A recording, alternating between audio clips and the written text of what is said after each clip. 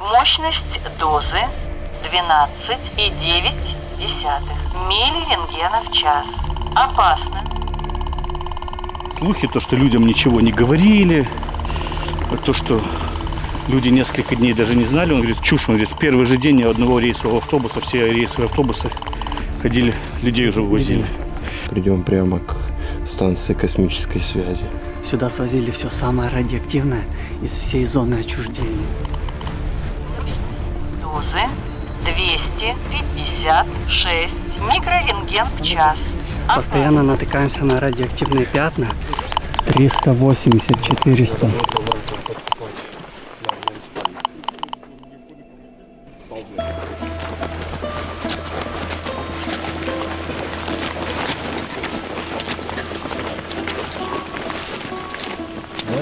Это походу строят противопожарный вышел, чтобы засекать вот эти пожары, потому что заебись, сейчас... там можно поспать. Не, там нельзя. Почему? Там могут рабочие приехать. Вот они, сука, удивятся. Идем все в одну линейку, потому что тут... Да, тут есть счетчик. Тут село только заканчивается, есть еще жилые дома, но в них могут жить также и менты, которые тут вахту несут. Поэтому идем тихонько в одну шеренгу.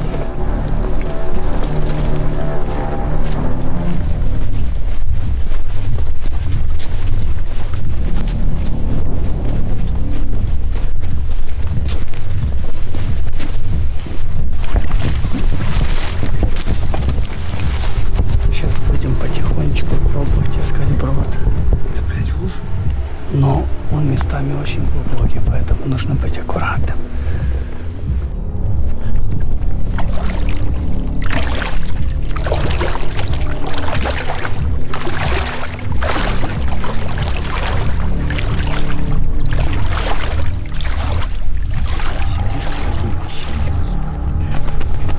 Как едут полоском, блядь. Вот эту вот каждую песчиночку.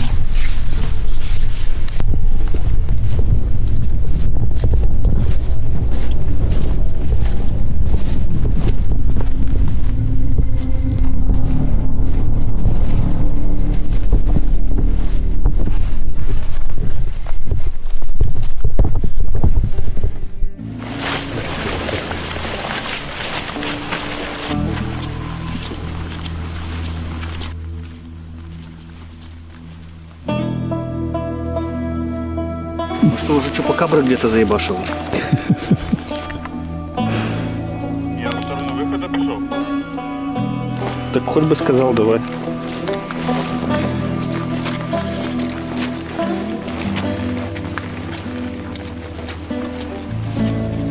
Забросились в зону, и начался довольно-таки неприятный дождь.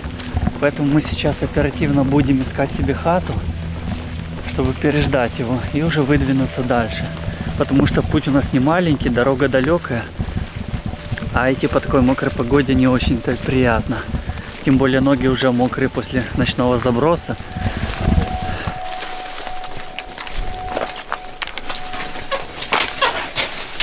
Можно все-таки устроить ночлег нормально.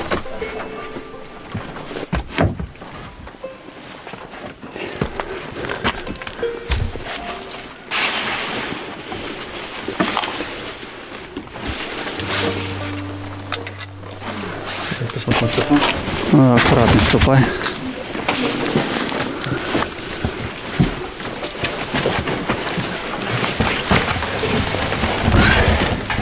Вот нашли такой чердачок. И сейчас будем тут раскладываться спать.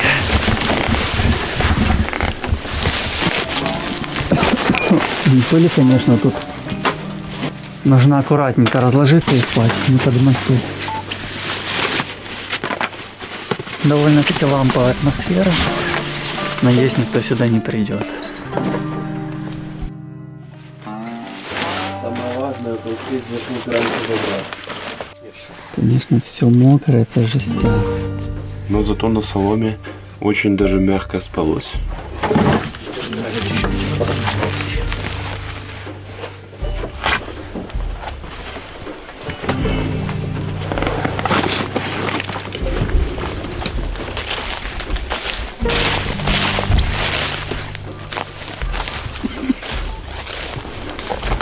Проходит метров 5 еще по нашему направлению и уходит дальше. То есть вообще ходили. Просто волку такой вышел.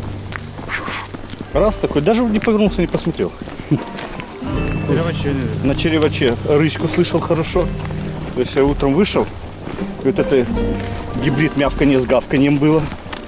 То отчетливо слышал рысь. Может, это белка была? Какая белка? Мы не так сильно пили. Мы пили сильно, но вряд ли это такая была белка.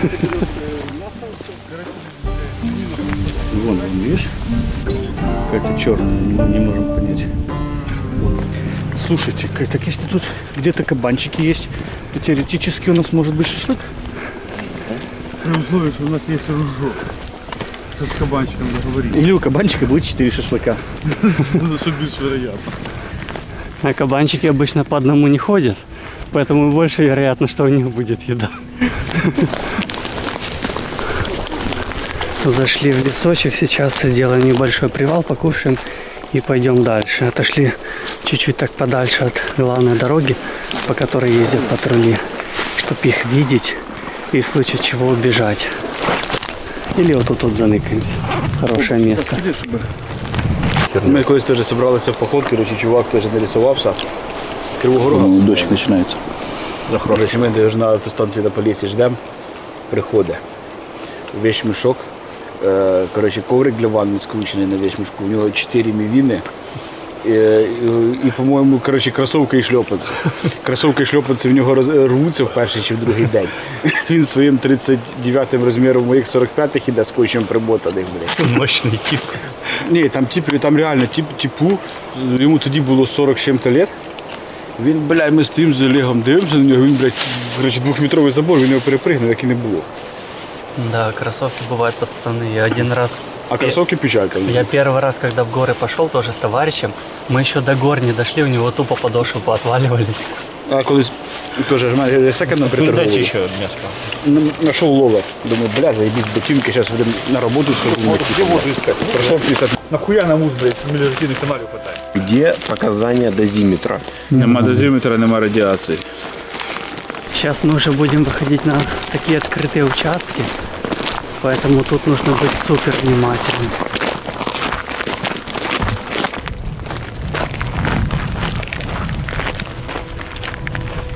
Дошли до разъезжи и практически приближаемся уже к нашему основному пункту на сегодня.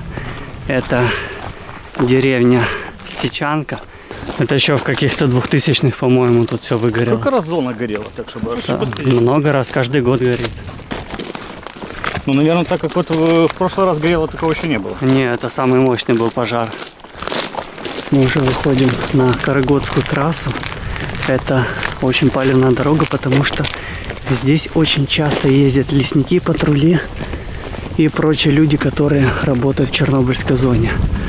Поэтому наша самая главная задача — это, конечно же, быстро пройти этот участок и уже углубиться в село.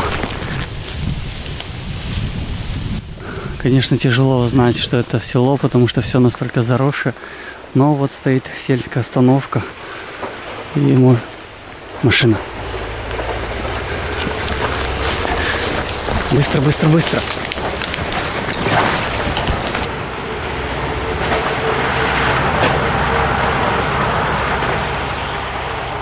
До сих пор слышны звуки, как она едет. Но она тут может быть не единственная. Все он же? Ладно, пошли.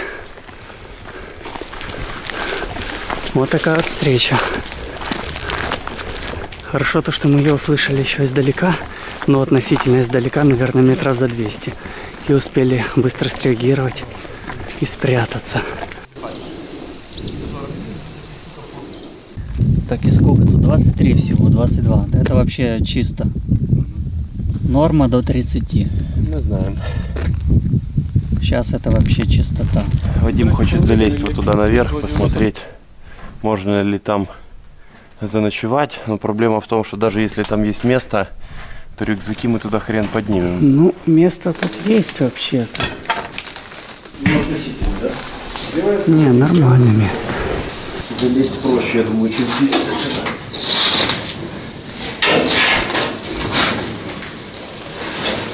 В 2007 году лазил, искал схрон. Где-то вот там вот он был с артефактом. Ну, с артефактом схрон вот там лежал. Ну, сталкер зоны, это тень Чернобыля в 2007 году. Я еще мелкий был. Ну, кто понял отсылку, тот понял. Посмотрим, что там. В коровниках все в говне будет. Ну, надо сходить посмотреть.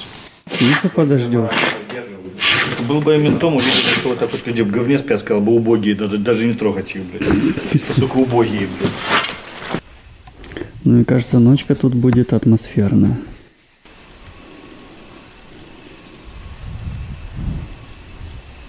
Самое странное, на самом деле. Здесь его и не видно будет, на самом деле. Вряд ли.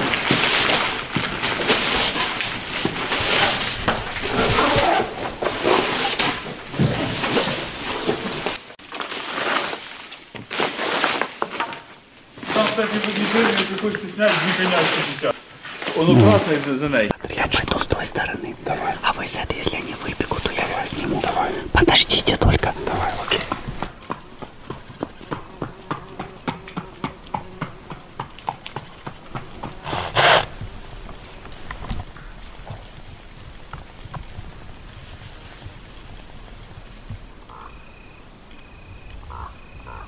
Этот колхозный двор вообще богат на такие удивления, потому что здесь очень много техники, очень много зданий и даже животных.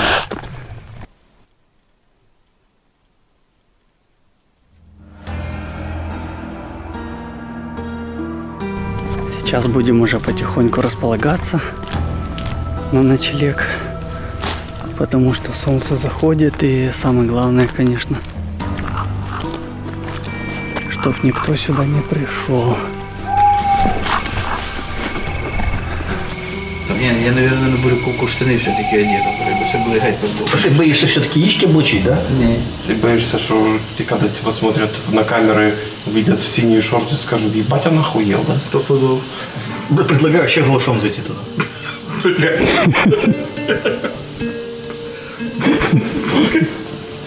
Они подумают, что какие-то зверолюди, блин.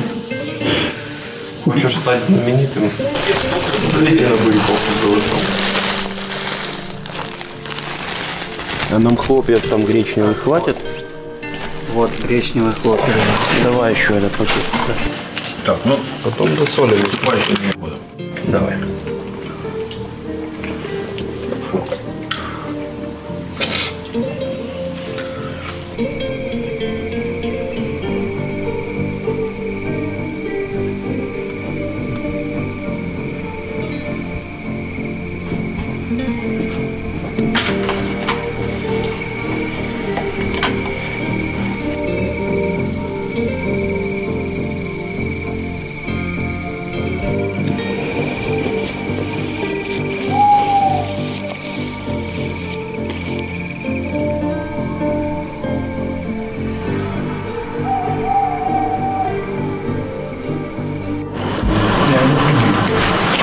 Ночка выдалась, конечно, мега холодная. С рта шел пара, значит, температура воздуха была где-то меньше 10 градусов. Делаем кофеек и выдвигаемся на буряковку.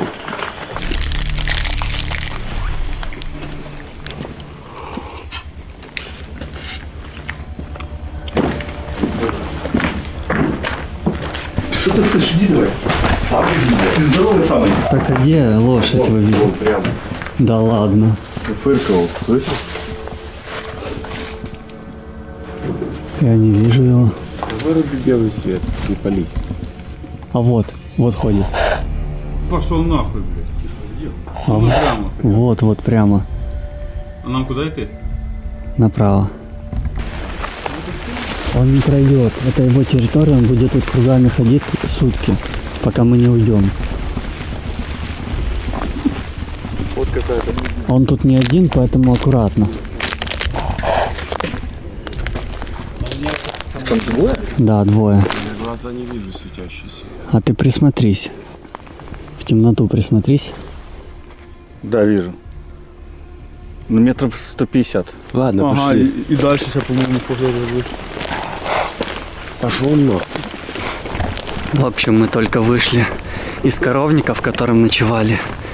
И просто на входе стоят лошади и ждут, пока мы уйдем отсюда. Потому что мы вышли, они начали активно фыркать, а они так отгоняют людей от себя.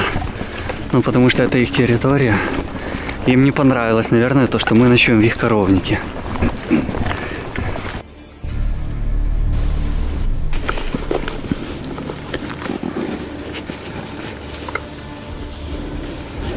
Бобр, проверка связи. Так, а правильно есть. Раз. Я тебя слышу. Сейчас мы будем врываться уже на территорию и будем обходить камеры. Будем обходить всю территорию по периметру, чтобы нас не спалили еще с поста, чтобы не приехал сюда наряд. Ты знаешь, где все камеры, да? Сюда свозили все самое радиоактивное из всей зоны отчуждения.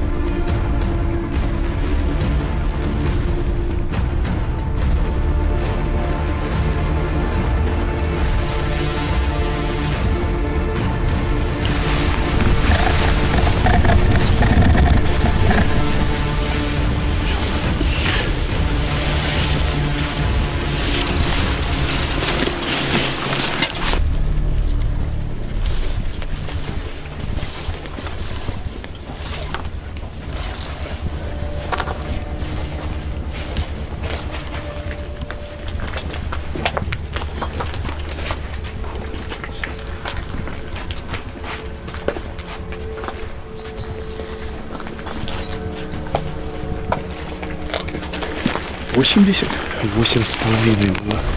Это в том месте, видишь? Мы отошли буквально 1 метр и сразу фон упал. Только что был 8,5. Сейчас 20,77, 10 раз меньше нужно. Джокера убрали. Вот тут был Джокер. Вот тут стоял Джокер, сейчас его нет. Давайте бегом. Кстати, тут вот такая вот каморка. Кто-то ее открыл, а внутри вот вещи ликвидаторов.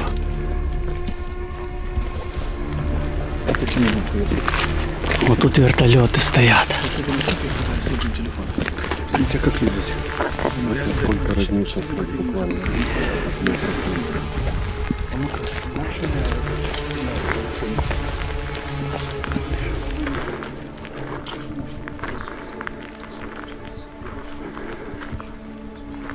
Нещадно распилили.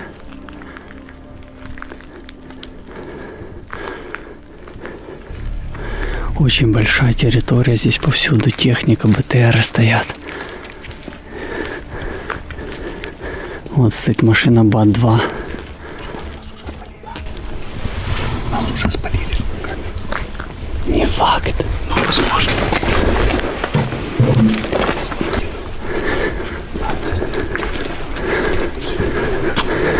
Вот тут даже стоит пожарная машина, и не одна, их здесь много. Вот как она, конечно, выглядит уже в наше время.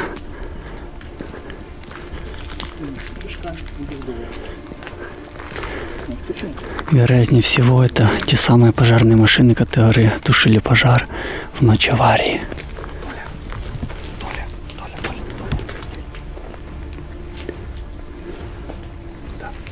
Оперативно будем отсюда уходить, потому что мы увидели камеры, которые смотрят в нашу сторону. Поэтому есть большая вероятность, то, что нас уже увидели, и сюда в скором времени придет патруль.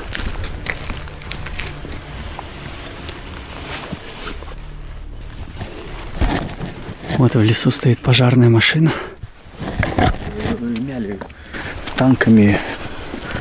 Только что увидели совсем свежие следы человеческие. Поэтому, вероятнее всего, здесь уже ходит патруль, как минимум один человек. Но мы попытаемся тихо покинуть эту территорию, не спалившись, потому что у нас дорога еще далекая. И не хотелось бы, чтобы нас уже ждала засада где-то на пути к Припяти.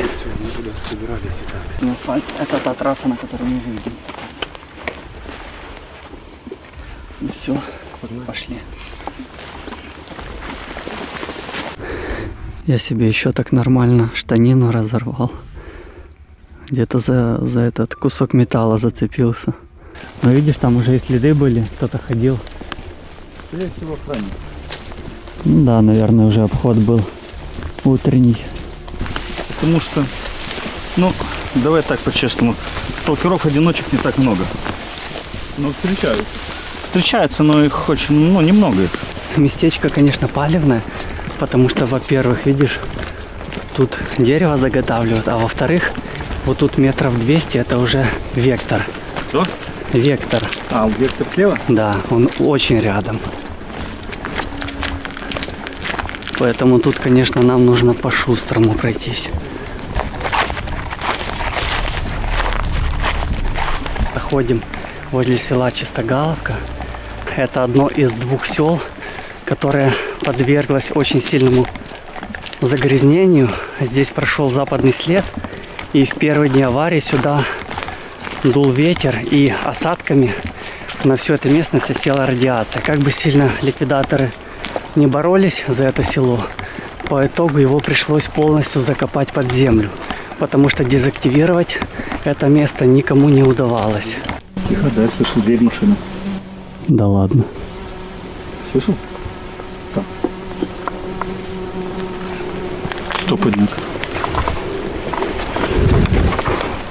Дверь, да. Справа. Вторая уже. После переход. Да, Пошли тебе туда.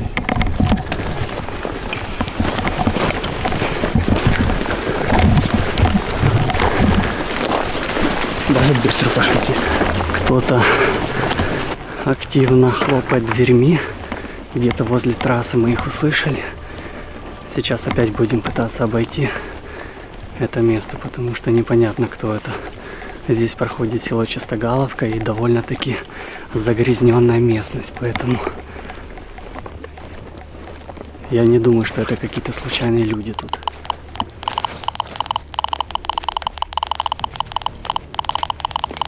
Пока мы продвигаемся по лесу, постоянно натыкаемся на радиоактивные пятна, и дозиметр очень стремительно меняет свои значения. Показатели то растут, то падают. И вообще мы заметили, что фон здесь нестабильный, потому что возле дороги была практически норма, а сошли чуть-чуть в обочину, когда увидели кого-то впереди, и сразу значения очень сильно выросли. Если бы сюда шли, мы бы, я думаю, не сразу бы дошли. Какой сейчас фон? 212 микрорентген. Ну, не сильно 10 раз большой, превышен. Да. Ну, это мелочь.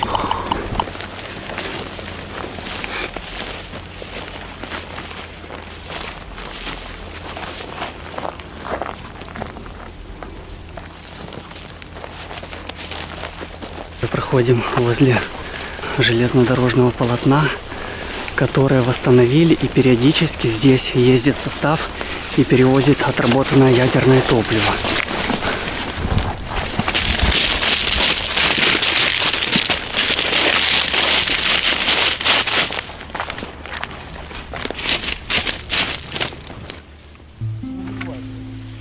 Сейчас мы быстро будем набирать воду и уходить. Из-за того, что начался дождь, не очень удачное время мы выбрали для этого дела, но куда деваться, вода нам нужнее. Будни сталкерских походов.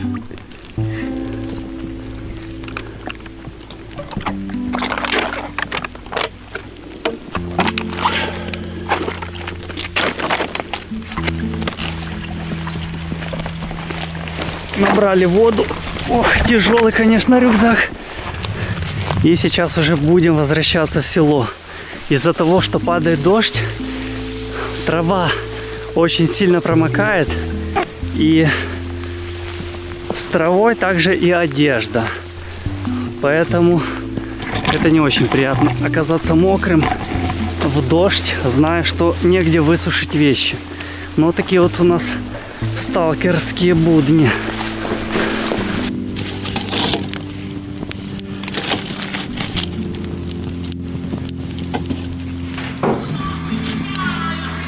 Есть дальше.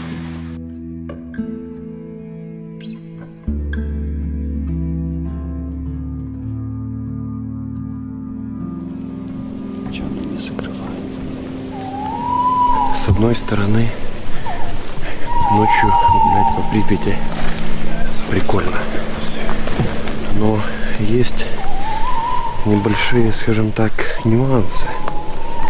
Во-первых, ночью активизируются животные. Мы сейчас, пока идем, уже слышали несколько лосей. И другой момент. Для кого-то может показаться мелочью, но тем не менее, по пути, прямо вот на дороге, куча паутины, куча пауков. Мы идем на красном свете. Паутину это практически не видно. И мы ее вместе с пауками сбиваем лицом постоянно. Ну, момент такой, не самый приятный, скажем так. Я видел только что блик. Прямо сейчас находимся на центральной площади Припяти. В 100 метрах КПП Припять с собаками. Поэтому идем максимально тихо.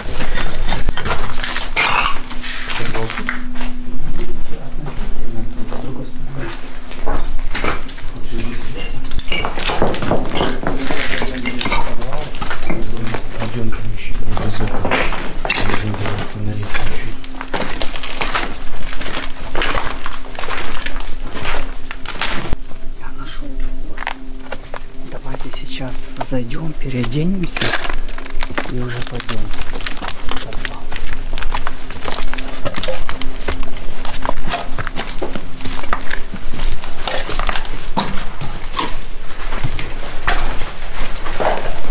Мы защитили себя как могли и сейчас уже попытаемся проникнуть в сам подвал санчасти.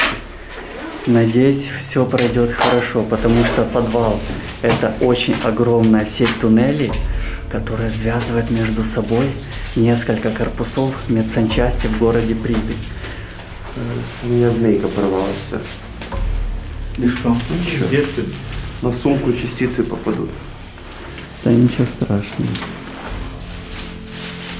Пытаемся защитить свои ноги от того, чтобы пыль в подвале не оседала на нашей одежде. Возьми-ка на комментарий у Бобра, почему он выложил на все это. Почему такой? Там же обычная пыль. А ну вообще, что ты скажешь про подвал? Ты уже был там несколько раз. Ну да, обычный подвал, стандартный, как советские подвалы. В всех частях. Потому что тут можно напороться.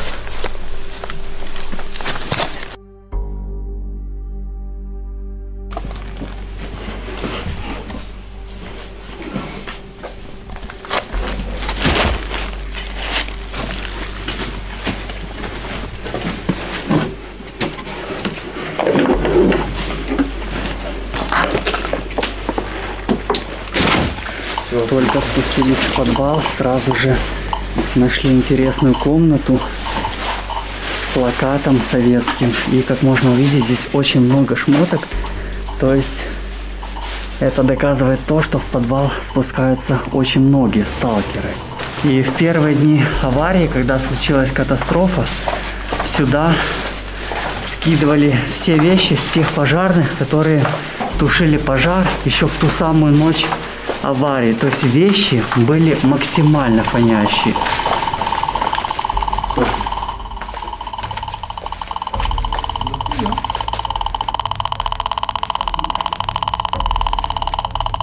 Их реально было больше.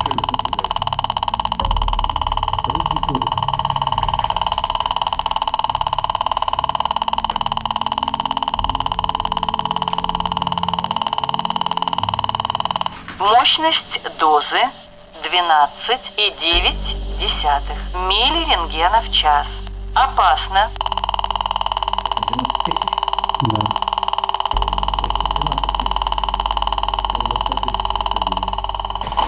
Мы спустились в подвал не только для того, чтобы найти комнату с вещами пожарных, а также найти различные другие интересные места. И поэтому мы не задерживаемся там, где очень сильное излучение. И сейчас будем проходить, углубляться в коридоры этого подвала, потому что это огромная сеть туннелей, и можно себе только представить, на что тут можно наткнуться, потому что здесь многих вещей никто никогда не видел и не снимал, и они лежат здесь еще с момента аварии. Вот в коридоре валяются кислородные баллоны. Довольно мрачная атмосфера здесь царит. Вы говорили, что до подвала Юпитера по атмосфере далеко. Я, пожалуй, с ним соглашусь. Но место все равно очень антуражное.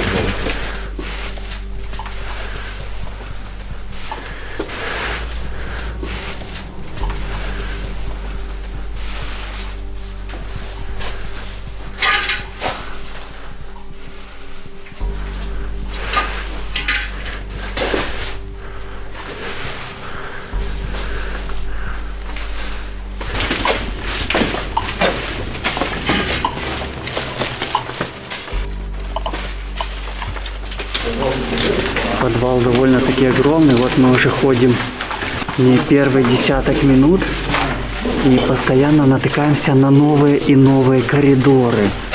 То есть в теории можно зайти в одной части части, а выйти в совершенно другом ее корпусе. Настолько огромная сеть туннелей под этими зданиями.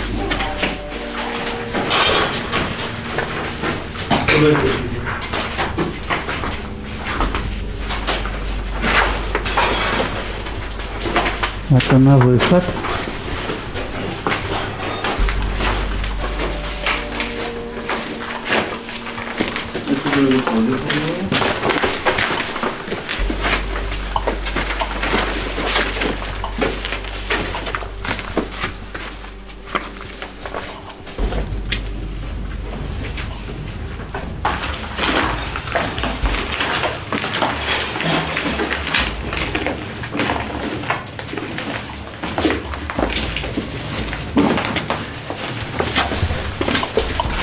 То есть, в принципе, такая каска сейчас может где-то на улице продаваться? Да. Тогда кто не будет писать, какая это краска. Я думал, что на черном рынке найдутся. Вот ботинки пожарных, очень сильно фонящие.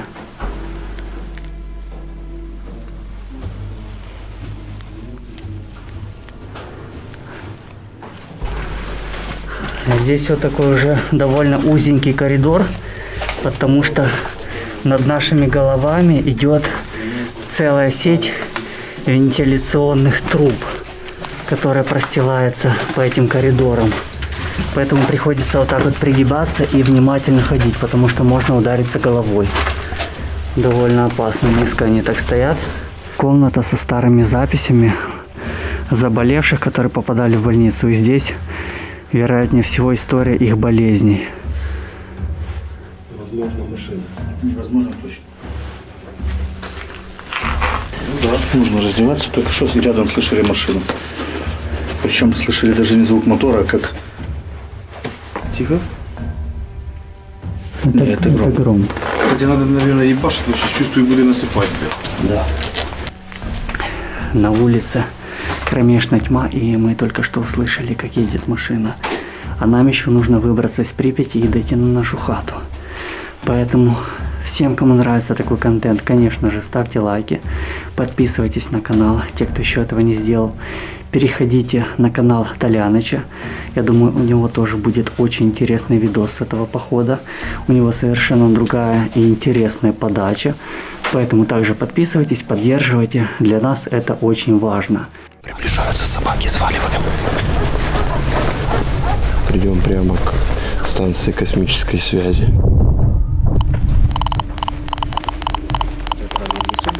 380-400.